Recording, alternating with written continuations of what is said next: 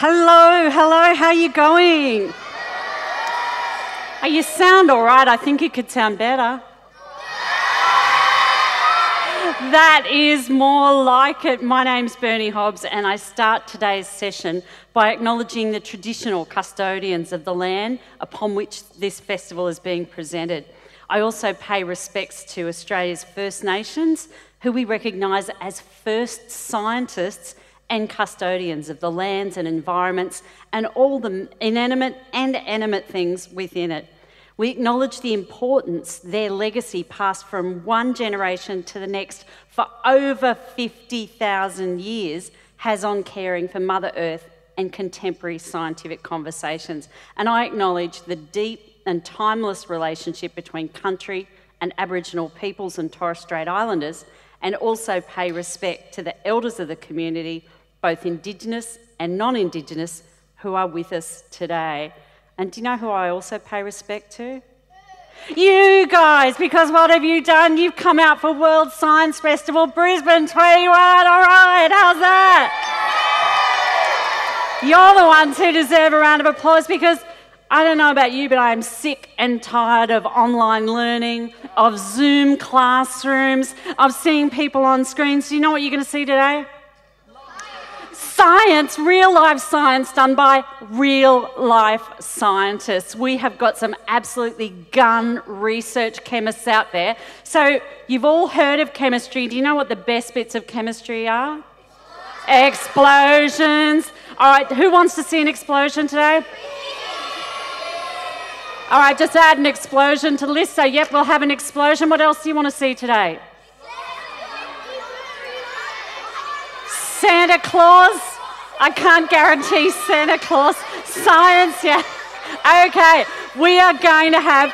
Does anyone like shiny, pretty things? Oh, yeah.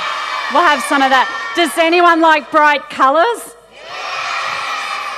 Does anyone like it when things go completely the wrong way and make a big mess? Okay, we have so got the show for you. Now, I want you to give a great big welcome to our research scientists, who are the superstars of this afternoon. They are all chemistry researchers. They're all chemists working at QUT just across the river. So first up, we have got, and I've gotten so excited I've forgotten their names, even though they're my new besties. So our first research scientist is Dr. Nathan Bose. Come on out, Nathan. Now, obviously Nathan is a scientist because, look, he's an old man with white hair wearing a lab coat. So obviously that's a scientist for you. Now, Nathan's going to go start sciencing straight away, but I'm just going to tell you a little bit about the work he does. So, you know, have you ever been sick and had to take some medicine? Yeah. No, you've never been sick. There's a superhero in the front row here. Well, most of us have had to take some medicine because we've been sick. Sometimes if you're really sick, sometimes you might have to take medicine for cancer. You might have to take really serious medicine in hospital. Nathan's doing research to make those medicines for cancer better, to make them so they don't make you so sick, they're easier to take and they work a bit better. So what do we think of Nathan's research? Oh, go Nathan. Yeah, so that's not what he's doing right now. That's something different, but that's what he does for his day job. So give it up for Nathan Bose. All right. Now, our next researcher is Dr. Charlotte Petit. Dr. Charlotte, do you have any guess where Charlotte might be from? Yeah, Dr. Charlotte Petit is from France, but she speaks the English quite beautifully. So sorry about that bad impersonation. Now Charlotte is also very obviously a scientist, because look at her. Look at all that grey hair and white lab coat. She's obviously a scientist. This is what scientists look like. So give Charlotte a big hand. Thank you. Hi, everyone. Now, Nathan's working on medicines for cancer. Charlotte's working on something else. I don't know, has anyone ever had to go to the dentist? How much do we love going to the dentist? So much. Has anyone ever heard the dentist say these words? I'm going to have to drill. They are not the funnest words to hear in a dental surgery. Well, I tell you what, Charlotte is working on research that might mean dentists don't have to say that anymore. Oh, yeah. Charlotte's trying to make a kind of filling that instead of, when it's finished with, instead of having to use a drill to break it down, yuck, you just shine a very particular light on it and it falls into pieces, and then you just spit it in the cup and everybody's happy. How great is chemistry and Charlotte? All right, we've got one more superstar chemist for you. Can you please come right out right now, Michael Frunder? Woo! Michael's shy. He's walking along the back of the room there. So, you know, be very gentle and very kind with him. So see how everyone's got a desk here? Well, first of all, I should tell you what Michael does. So has anyone ever seen a crystal? Yeah? So what are crystals like? Shiny. Oh, they can be dangerous. Are they squishy? No. They're hard. Are they round and smooth? Yeah, they can be like rocks, they can be like coloured rocks. Sometimes they can be, I suppose, round and smooth. But usually you can hit them with a hammer and they smash, right? That's pretty bad news, but that's usually what happens with crystals.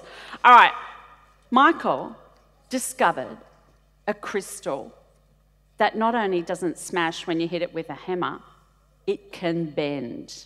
Michael, I know, it is ridiculous, it is insane, but Michael discovered the first bendy crystal, and since then, I have to say, my nephew's girlfriend found a crystal that can get tied in a knot. I mean, what is going on? I know, gymnastics, crystal gymnastics, that's what's going on with chemistry these days. I'm not sure, it's not going to make anyone feel better from chemistry when they're sick. It's not going to make anyone's feelings hurt any less. But how great is crystal gymnastics? Yeah. All right. Now, I think we're about ready to get going. All right. That's enough from me. My name's Bernie Hobbs. I'm a science nerd, geek, and total fan from the ABC, or used to be. I'm going to hand over right now and leave you with Dr. Nathan, Dr. Charlotte, and Dr. Michael. Have fun. I'm going to come down and join you there, and let's have a great show. Over to you, Dr. Michael. Hi, everyone. How are we going? Who's excited to be here today? Are they excited enough? Who's excited to be here today? There we go. I'm Dr. Nathan. I'm Dr. Charlotte. And I'm Dr. Michael. And we're here today from QUT, just across the river over there. And we're all chemists every day. And we're here to show you just a little bit of the magic of chemistry. So I want you to be very patient, but to keep your eyes on this flask.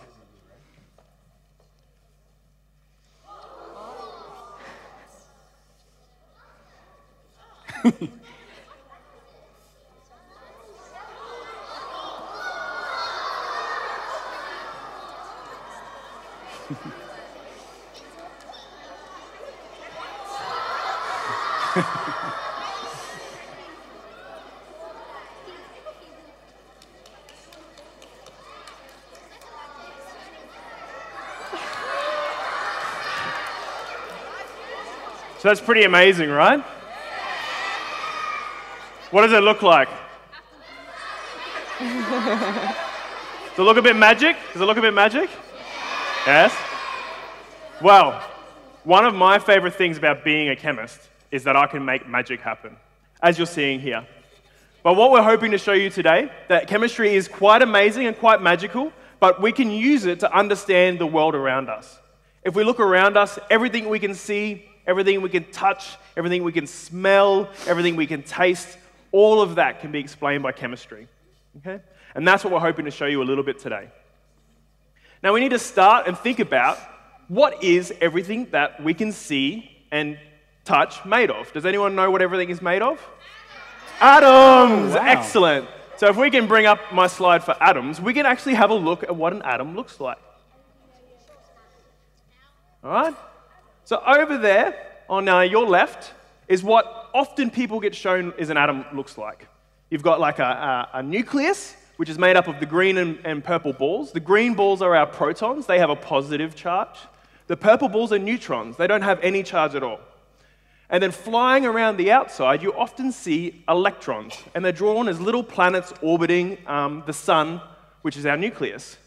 Now, who's seen this kind of picture before? Yeah? Big Bang Theory logo and stuff, right? This is nothing like what an atom is. An atom's not a planet. It doesn't have stars flying around it. Electrons and atoms are much, much, much weirder than planets flying around the sun. Electrons are so strange that we can never really know exactly where they are or how they're moving.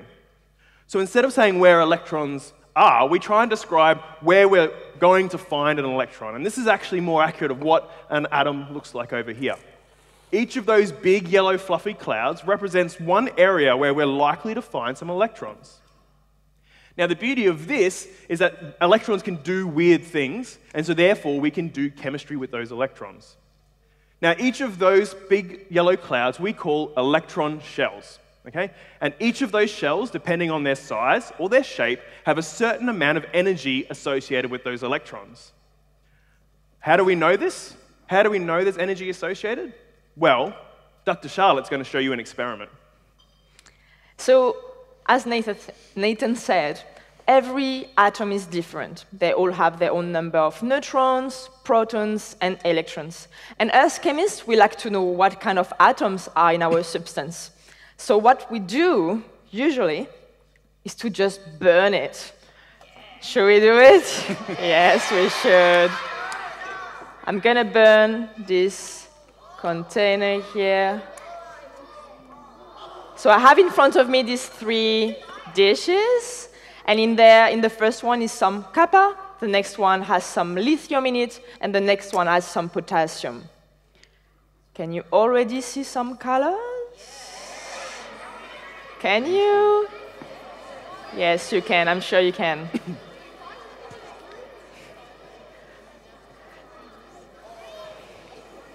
It's pretty cool. So, we can see here that the copper turns a bit blue-green. The one in the middle looks more like a purple. It's supposed to be red, though. It's a bit funny. I don't know what happened there.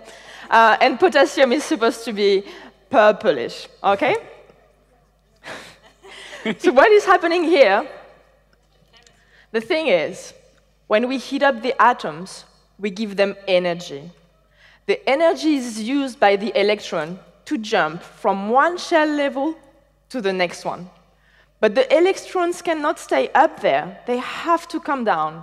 And they do so by releasing all the energy in the form of light. This is what you can see here. Energy and light are very, very closely related to each other. And the color of a flame can tell us how much energy was released. You all have seen fireworks, right? Do you like fireworks? We love fireworks. I love fireworks. That's absolutely awesome. Whatever is burning in the sky are these exact chemicals. And the color you see here are the same you can see shining in the sky. But why do we keep talking about electrons and shells, Dr. Nathan? So let's do an experiment. Let's do an experiment in our minds. Right? We know now a little bit what an atom looks like, so if we can bring back our atom slide. We can see that those electron shells around the outside are bigger than the nucleus. But how much bigger are they? So let's imagine we take one atom. We can't even see an atom, right? But we take one atom and we make it up much, much bigger, and we make the nucleus of the atom as big as this ball in my hand, this balloon, okay? Now, how big do you think the electrons are on the outside? Like this big? Bigger? What do you reckon? As big as this theater? Bigger? So the electron cloud would be the same size as the Brisbane city centre. So the electrons would go from here all the way down to the Fortitude Valley, way down the back of the city. Wow, right? That's much, much bigger. So think about it. How much is going on in here? There's nobody inside here. There's no cars or anything like that. But there's lots of activity going on outside the city. So when we bring 2 atoms together, it's actually the electrons that react with each other and actually interact, and the nuclei are so small they barely even notice, okay? But we can do more than just pretty fancy colors with electrons. What else can we do with electrons, Dr. Michael? Okay, so Dr. Nathan and Dr. Charlotte have been talking about positive protons and negative electrons. But we can't see these things with our eyes, can we? Looks like Dr. Charlotte's having some fun over there. Sorry, excuse me. Yeah, just, you can have a look at Nice this. and I'm pink just now. It's breaking nice and glass pink now, with- at least. It's awesome. Whoa. Look at that. And that's all on purpose, obviously. Lots of smoke. Steam, All probably. right, all good. All Yeah, good, give a all round under of control. applause to Thank Dr. you. Charlotte. Thank you. Sorry for that. That's okay. So, Dr. Nathan and Dr. Charlotte have been talking about positive protons and negative electrons, but we can't see these things with our eyes. They're far too small. How can we really know that they're there? A microscope? A microscope's not powerful enough to see that small. You need a huge super microscope to be able to see individual atoms. A big super microscope. That's a good point. There are these things called electron microscopes that can actually see right down to the atoms. But you or me, just in our classrooms or even at home, how can we, without these giant microscopes, how can we see the atoms? Well, a magnifying glass, again, wrong direction. Definitely not going to work. We need something much more powerful. We can do an experiment that can actually show us, with our eyes, the positive and negative of electrons. So, if you've all played with magnets, have you guys played with magnets before? A few people? Yeah. Okay, so you know they stick together, right? Each magnet actually has a north pole and a south pole. You might have learnt that in school. If you put the two north poles together, the magnets actually push away from each other. They don't stick. And if you put the two south poles together, they actually push away from each other as well. It's only when you put the north and the south together, they actually stick together. And guess what? Protons and electrons, being positive and negative, are just like the north and south pole of a magnet. So, if you guys would like to demonstrate, if the protons are like the positives and the negatives are like the electrons, if we stick the two positive protons together, what do you guys think is going to happen? They'll stick together or push each other away? Yes, that's right. Okay, so the two negatives, if we stick two electrons next to each other, what do they want to do? Push away as well, that's right. It's only when we put a proton and electron next to each other, guess what's going to happen, guys? They attract each other, look at that. They will stick together, they attract each other, positive and negative, they will attract each other. So, there's an experiment you can do in your very own home that allows you actually to see this with your eyes, and it actually works with real protons and real electrons, okay? So you might have done it before, but if you have a balloon and you rub it on your hair, okay? Do you want to do it on your... Oh, on my hair? sorry. No. I've done my hair very carefully for today. I didn't want to ruin my hair. I don't think we should try Nathan's hair. I don't know when he washed it last. We don't want to make the balloon too dirty. I get it. I think you're the best Should I just candidate for rub this it? one. Yeah, go for it. Can you see Dr. Charlotte's hair sticking straight up? Look at that. And she got her hair done yesterday. That's actually a true story. So, Can you see it? Yeah. Oh, okay, cool. yeah, you can see it great. You don't know, yeah. No, I can't see anything. So the hair is actually stuck to the balloon almost like glue, okay? So what's happening here is electrons are traveling from the hair to the balloon. And then the balloon has too many electrons. So the balloon actually becomes like a negatively charged thing. It's a whole big negative charge. And the hair lost all those electrons. All those electrons are gone. So it's actually becoming positively charged. So just like those two big cardboard things, the hair's like the positive with too many protons, and the balloon's like the electron like the electrons, the negative with too many electrons. So they stick together. This is called static electricity. If you've ever zapped yourself on the car door, it's the same kind of thing. And in fact, lightning in storms forms in just the same way, just in a much bigger way. In clouds, there's actually positive parts and negative parts. Negative parts, positive parts. And when those negatives and positives connect together, that's when we have a lightning bolt gets released. So it's a very, very powerful thing. So now we've talked about positives and negatives. Dr. Nathan, could you please tell us a little bit about how that actually applies, or what that means for us in the real world? So we've been talking about atoms and what atoms look like. But it's very, very rare that you will ever meet an atom by itself. Generally what happens is multiple atoms get together and they make chemical bonds and they form what we call a molecule. So something made up of multiple atoms. Now this is really interesting for three reasons. One, we can change the number of atoms that are bonded together. We can change the types of atoms that are bonded together. Or we can just change the way that they are connected. By doing this, we can completely change the properties of the molecule. We can make them shiny, we can make them hard, we can make them soft, we can make them liquids, we can make them gases, just by changing the way the atoms are connected. And that's what we're going to show you today. We're going to show you the different ways that atoms make molecules, and we're going to look at different types of chemical bonds. And Dr. Charlotte is going to show you the first type of chemical bond. Thank you. So just like the hair and the balloon was able to actually get electrons from a hair, the thing is, atoms are also able to do it. They are able to steal electrons. How charged would be an atom that stole one electron? What do you think? Positive or negative? Positive. It would be positive if it gets one more electron that is negatively charged. It would get negative. An atom that is able to lose one electron, it would have one less negative charge, it would become positively charged. Does that make sense? I guess it does, doesn't it? Hopefully. So when we have a special word for these kind of atoms able to lose charges or gain charges, we call them ions. Have you heard about ions before? Yeah? No. The thing is, ions, just like with the magnets shown before, when you put a positive atom with a negative atom, they tend to be attracted to each other.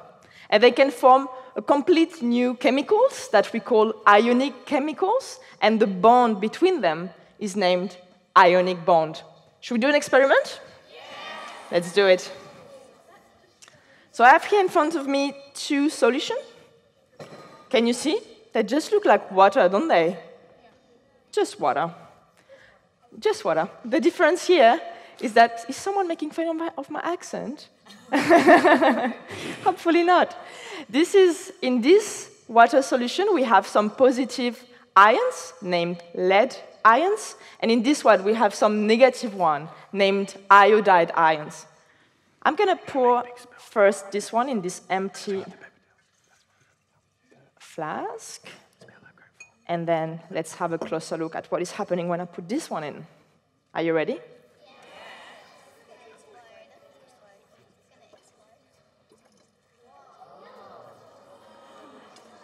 Should I keep going? Should I pour it all? Okay, let's do it.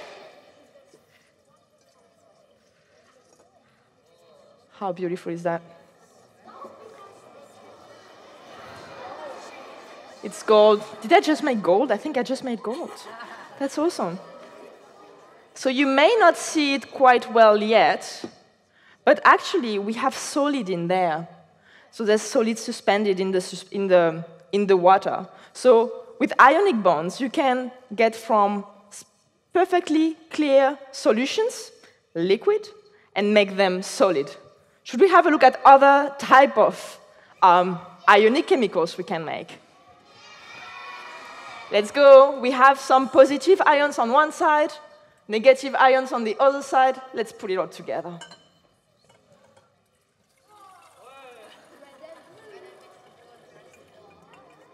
I reckon my golden was nicer. So, ionic chemicals, yeah, don't show off. Mine was more beautiful. Okay, ionic chemicals are pretty awesome. You can find them in many, many places at home, but also they are more beautiful when you find them in caves, just like this one. This is a big, beautiful crystal that is an ionic chemical. But also, did you know that you also put crystal and ionic chemicals on your dinner? Who is... Hey, wow. But you know everything already. What am I doing here? Because yes, table salt, just like this one. This is an ionic chemical. It is made of sodium, that is positively charged, and chloride, that is negatively charged. Is that all I want to say here? I guess so. No, what I want to show you first, and that's actually the nicer part of it, I did this same experiment here with the lead and the iodide. I did it a few weeks ago, and look at how the golden sparkles became. So this is not gold. I know it looks like it, and I wish it was gold, to be honest, but it's not. This is lead iodide. This is a complete new chemical made from lead ions and iodide ions. And the floor is yours, Michael. Okay. Wow. That's cool. I wish that was gold too, because then we could all retire, or maybe not, but at least we'd have a little bit more money. So, anyway, ionic bonding, okay? It makes crystals kind of stuff. But if we look around, the whole world isn't made out of crystals, is it? I mean, unfortunately.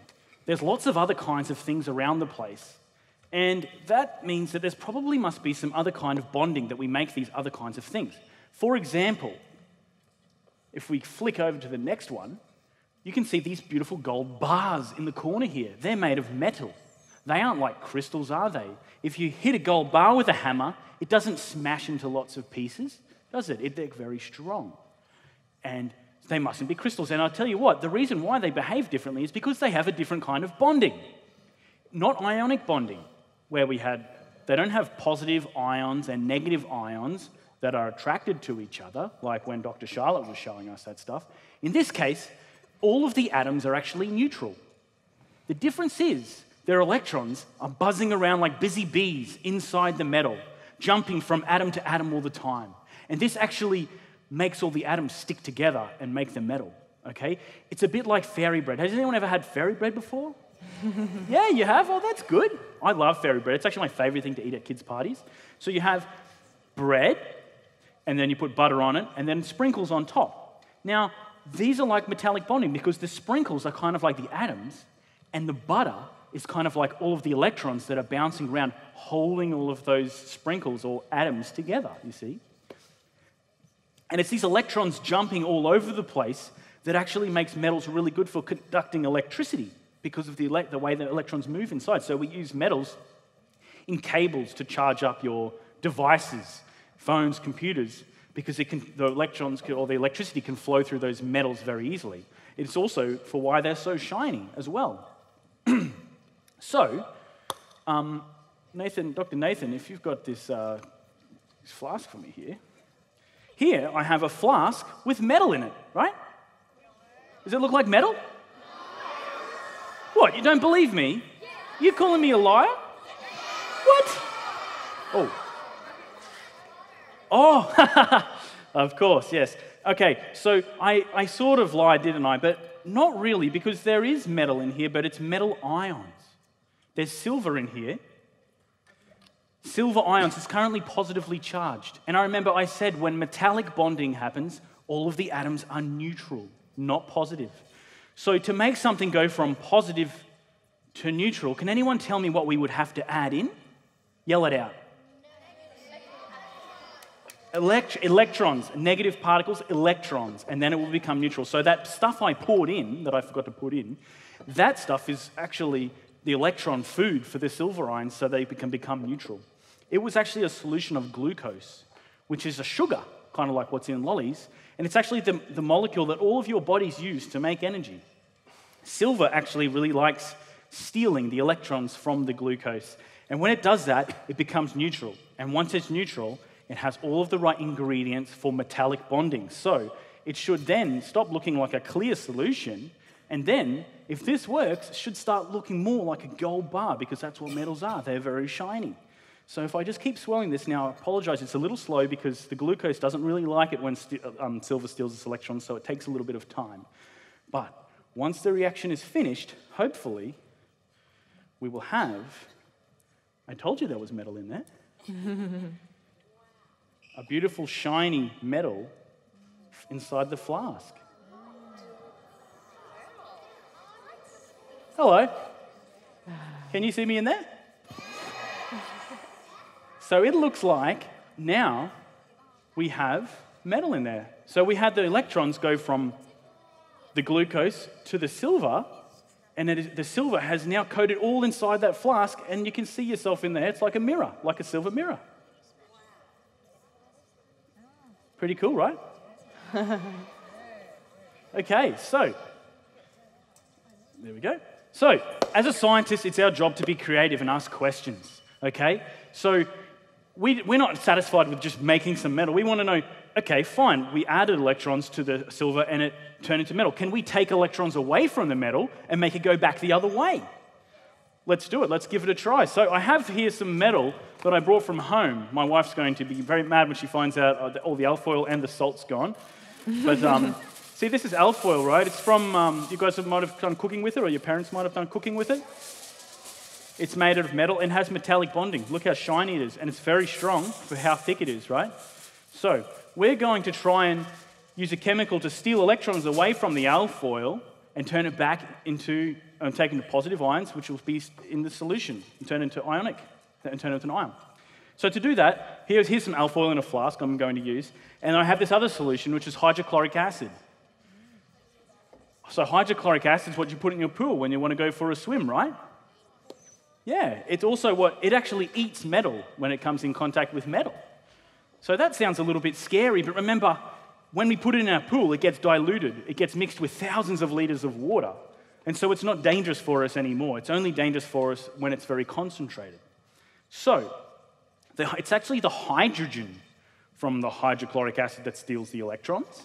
And when it does this, it goes from being hydrogen in hydrochloric acid to hydrogen gas.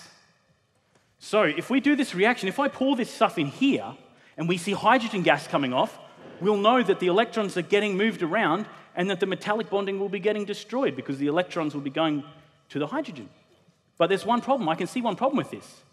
And that problem is that I can't see it. Hydrogen gas is invisible for our eyes, so we won't be able to see the hydrogen gas. But there's something about hydrogen that will make it so that we can see it very, very clearly. Should I pour it in? All right. Okay, here we go. Okay, so we can bring the lights down. We can keep going down. Yeah, let's go. All the way down. All the way down, down, down, down. Okay, here we go. Whoa. It's coming, it's coming. It's coming, the gas is forming now. Hey? So cool. Oh. Oh. Cool, right? It's almost like it's dancing in there, right? That's so cool.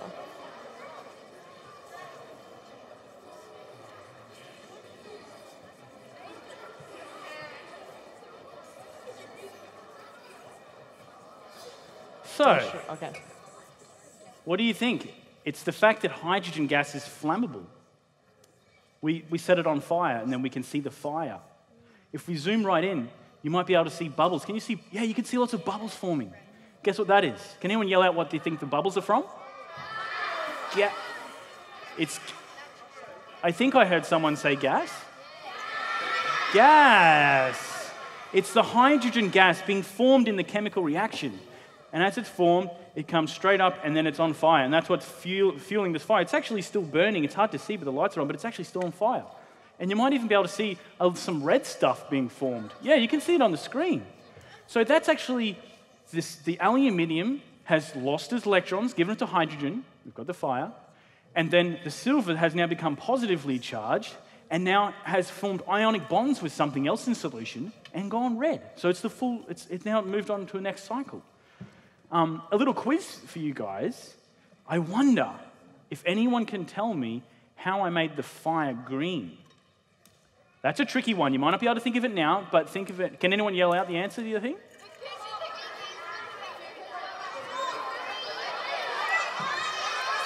What have I done? I think I actually heard someone. Did someone yell out copper? I heard that. I thought it was you guys. Well, I heard a few people. I definitely heard someone say it early over here. I put some copper in there, just like Dr. Charlotte did earlier. So that's how we had the green fire. But anyway, so that's that reaction. Now, we've talked about we've talked about crystals, we've talked about metals, but of course, our world isn't just made of crystals and metals, is it? There's other things too. So there must be some more to the story. So Dr. Nathan is actually an expert on another kind of chemical bonding that leads to lots of other things. Can you tell us more? So we've learnt about two types of bonding. First of all, we had the selfish ionic bonding, where one atom steals an electron from the other atom to form the bonds. Then we heard about the very, very sharing, everybody plays nicely together metallic bonding that share their electrons everywhere equally, right? The last type of bonding is called covalent bonding. And this is where two atoms come together and they share their electrons equally. So if we have a look up the top, I've got some balls and some sticks, and these represent a chemical reaction between hydrogen gas that we just saw with Dr. Michael and an oxygen atom, which is the big yellow ball, and then it makes another molecule over here, H2O, two hydrogens, one oxygen, and that molecule is water. Now see how I've got balls and sticks on the screen? Do we think that atoms look like balls? Do we think there's really tiny little sticks holding atoms together? No, that's right. So what's holding our atoms together? It's our electrons again. Remember our electron shells? So if we have a look at the bottom, we're looking at different electron shells. So we've got the blue electron shells of the hydrogen atoms and the yellow electron shells of our oxygen atom. And in our water molecule, can you notice the two electron shells that are now green? That's because the hydrogen and the oxygen are sharing their electrons evenly. Now, the electrons aren't actually blue and yellow and green. I just colored them just to show you which ones are being shared. Okay? But this is how we do covalent bonding. And this is actually most molecules you see will be covalent molecules. Now, we've all seen water before, right? We've all drunk water before. Water's boring. But can we see how far we can push covalent bonding? Ooh, that looks nice. So have a look at my flask. I've got a nice purple solution on the bottom and a sort of clear solution on top. It's a little bit white, but I've just got two solutions. But let's have a look at what happens if I reach into my flask. Watch out.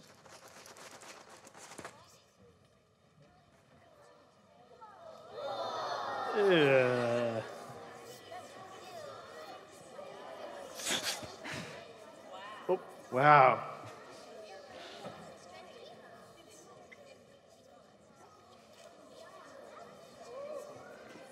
How cool is that? It's coming right out. It's like goo. Who here likes to go fishing? Who likes to get dressed up and play dress-ups? Sorry. Yeah. So this chemical is called nylon. So nylon is the same... Whoop. This is the same thing that fishing line is made of. And it's also the same thing that a lot of costumes are made from, like plastic costumes. Now this is what we call a polymer. Poly means many, and mer means molecules. We've got lots and lots of molecules connected together via covalent bonding. And you can see that because I could just keep pulling and pulling and pulling. There was no end to how many bonds I could put together. Now, nylon's really good because covalent bonds are really strong. And that's why my nylon fiber is pretty strong and hard to break. Now, if you've ever gone fishing and you've reeled in a really big fish, right, the nylon string or the nylon fishing line actually doesn't break, right? So that's why we like to use covalent bonding, because it's really strong and makes strong molecules.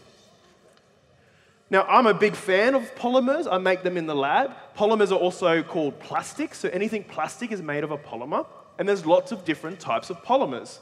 And I think Dr. Charlotte has another cool one to show you. That's right. So as Nathan just said, when you put together many molecules, and then you attach them with a covalent bond, you form what we call a polymer. So you can think of a polymer just like a chain of paper clips. So this is how it looks. You put one molecule after each other, and then you have a covalent bond between each of these paper clips, molecules. So the polymer I'm going to play with today is what we call an alginate. So it is red just because I added food coloring. Actually, it's usually transparent. So you can see it's a liquid just here. And alginates are pretty cool. You can find them, they are derived from what we call algae. And you can find this exact same polymer at the bottom of your bubble tea, for example. I'm French, then again, who has ever had pearls at the bottom of their bubble tea? Do you know the ones that pops in your mouth? This was it. This was alginate. Should I make some pearls? Yeah. Should we do it? Can you see what I'm doing here? Should I make them bigger? Can give them funny shapes, and we can even make some worms out of it. That's pretty cool. So, what is happening here? From two liquid, I can make one solid floating in a liquid. So what is happening is my polymers, you can see it on the slide in 1 second. Now, the polymers are like these orange strings. And this is the alginate. And then in there, I have some calcium ions. And the ions are able to tie together two polymer chains. And this makes them even bigger and solid on the outside. And if we go back to this paper clip, this is how it looks like, actually. It's like having chains of paper clips tied up together. It's a mesh.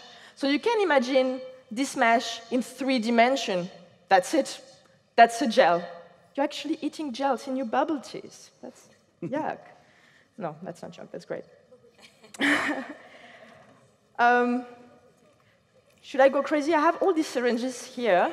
Can you see them? Whoa. Should I just pour them all in there? Yeah, let's do it. Ready? 3, 2.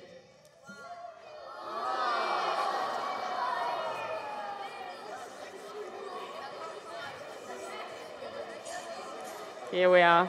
So glad you got that algae.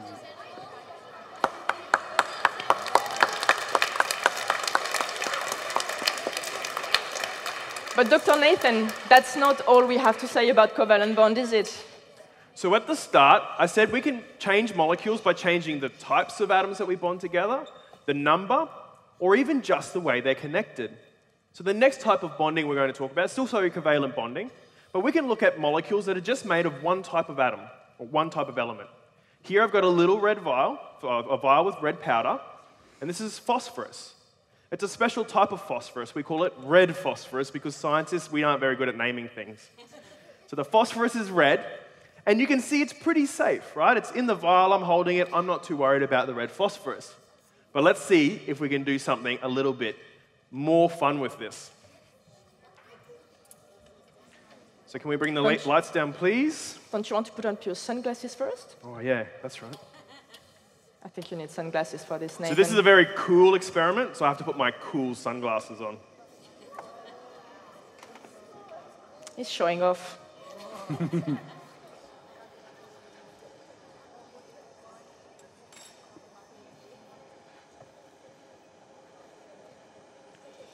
So all I'm doing is heating a glass rod in a flame.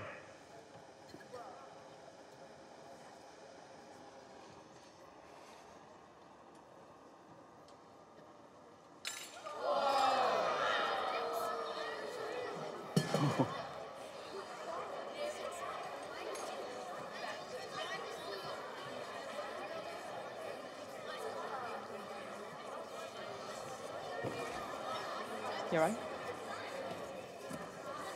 What does it look like? The sun. A light bulb? A flashbang. Somebody's been playing too much COD. So I call this my red phosphorus sun.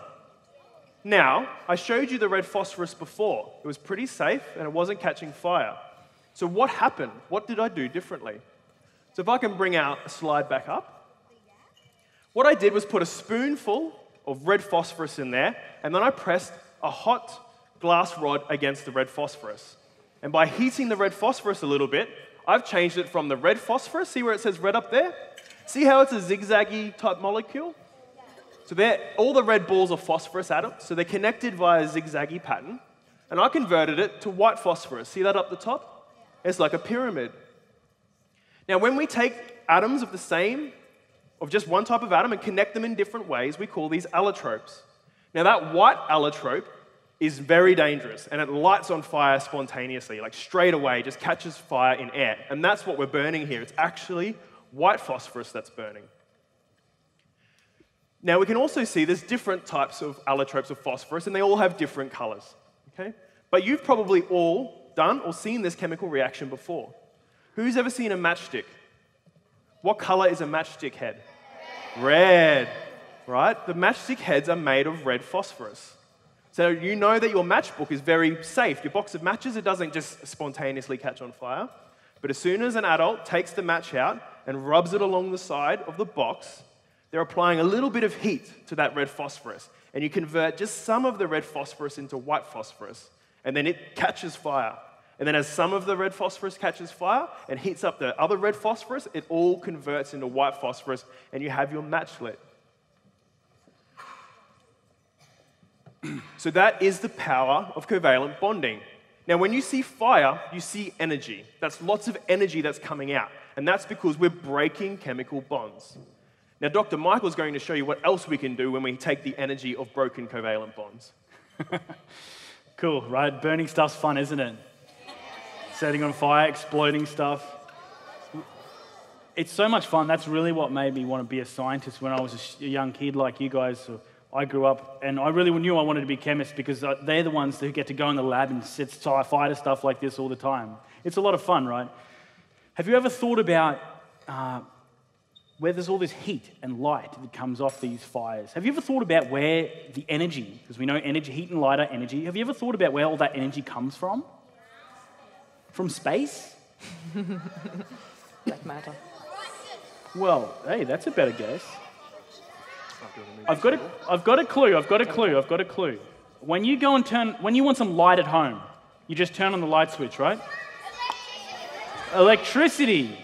Oh, so Nathan, did you just put an electric cable into that and turn the light on, and that's what made it go? Oh, that's how No we made cables? it. I'll show you, no plugs. What? Where's the electricity coming from? It's not electricity. What have we been learning about? What are the kinds of things that join atoms together? Bonding, bonds.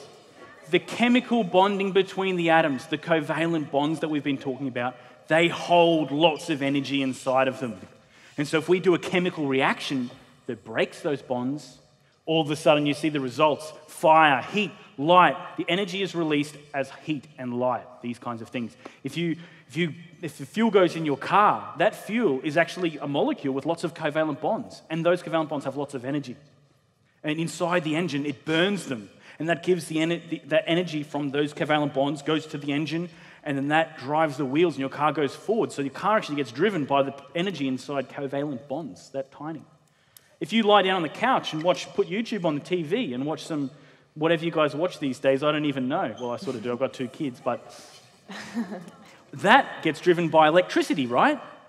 That electricity probably comes from a power plant where they burn coal to generate the electricity, right? And that electricity travels all the way through the lines, through the metal, all the way to your house, and the TV comes on. So next time you're watching TV, next time you're watching Netflix or something, maybe take a little moment to thank covalent bonding for all the energy that's being used to make your TV work. Okay? So, being chemists, we try to be clever sometimes, and we're actually able to do chemical reactions in certain ways that make only special colors of light come out. So, let's see what happens if we mix all of these chemicals together, okay? If we can get the lights down as I pour these in, 1, 2, 3, go. Lights right down to 0. Get those lights down.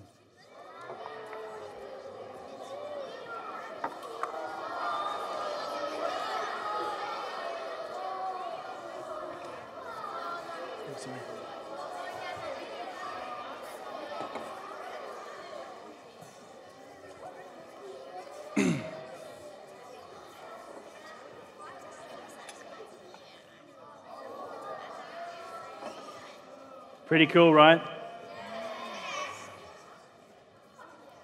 Oh, it's all gone. That's pretty cool. That didn't happen before. Excellent. So we can, as in science, we get to do all these really cool things, right? So these beautiful colors are kind of like the colors that come out of your TV screens and your phones and things like that. It's all come from, all those lights that come out of those things, your devices, come from molecules and the bonding. And it's all because of scientists, not me, better scientists than me, worked out how to make those molecules shoot that light out with electricity, okay? In this particular chemical reaction we've done here is very much like, have you guys played with glow sticks before? You put them all around your arms and stuff and swing, yeah. You broke it, yeah, it's a bit of a mess when you break it, right, in chemicals.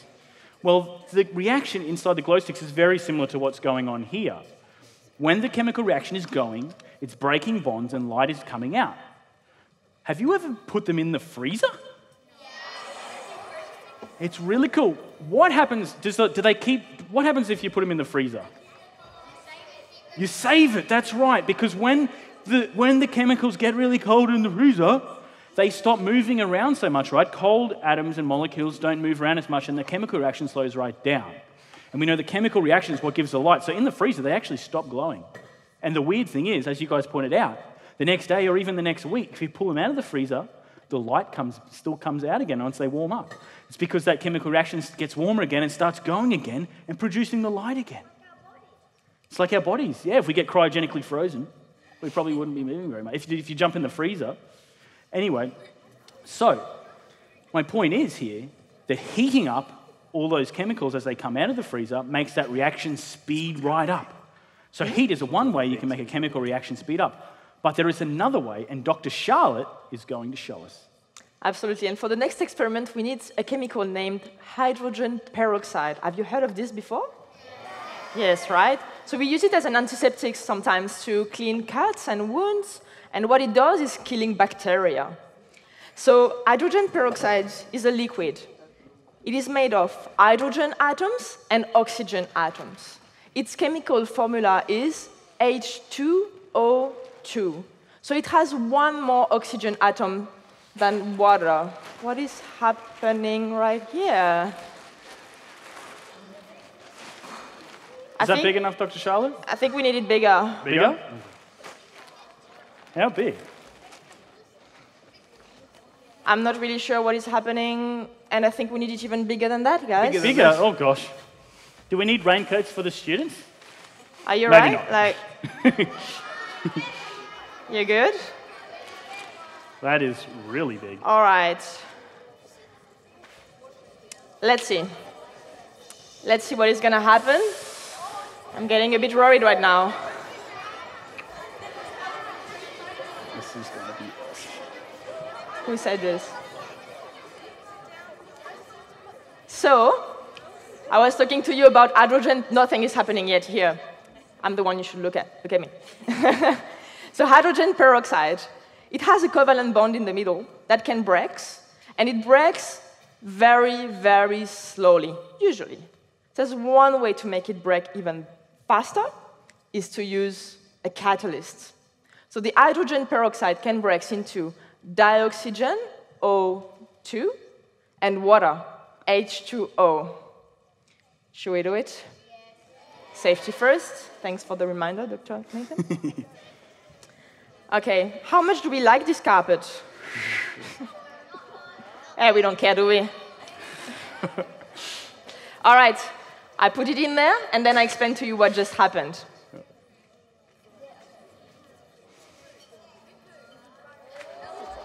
Yeah.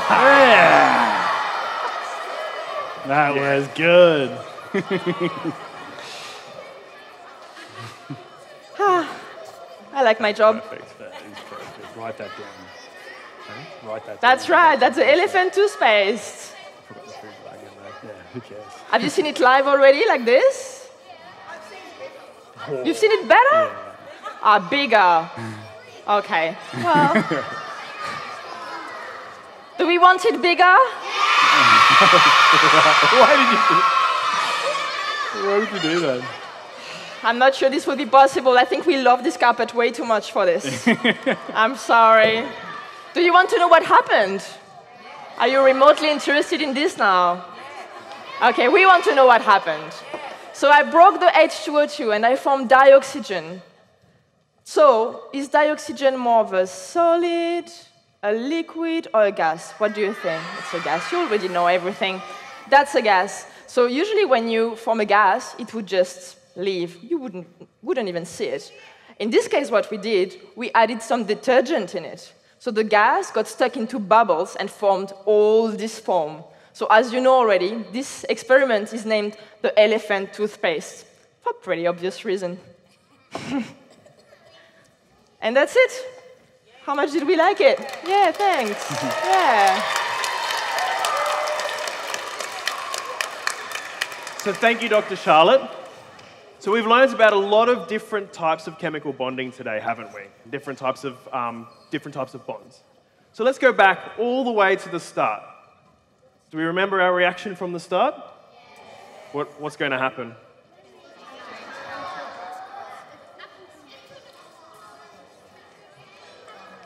So the solution starts clear, then it goes to yellow, and then it goes to the blue-black, right?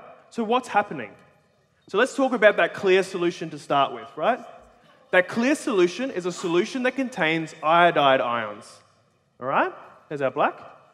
So the clear solution, which will come up in a moment, that one there, that's mostly iodide ions. And you first met iodide ions with Dr. Charlotte during her precipitations.